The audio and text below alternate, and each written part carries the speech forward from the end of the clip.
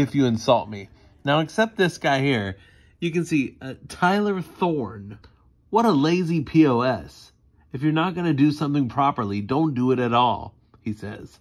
Thank you, Tyler Thorne, for the advice. And I appreciate the comment. I thought this one was derogatory, but then I saw that lazy meant minimal work.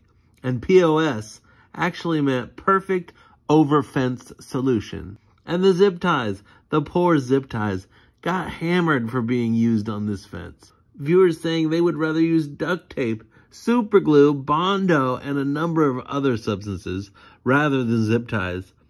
Never underestimate the zip tie, my friend. The point is, look at all these haters about an idea that worked well with minimal cost. The solution was under $200 and still up 7 years later. Sounds like it was well worth it. Keep doing what you're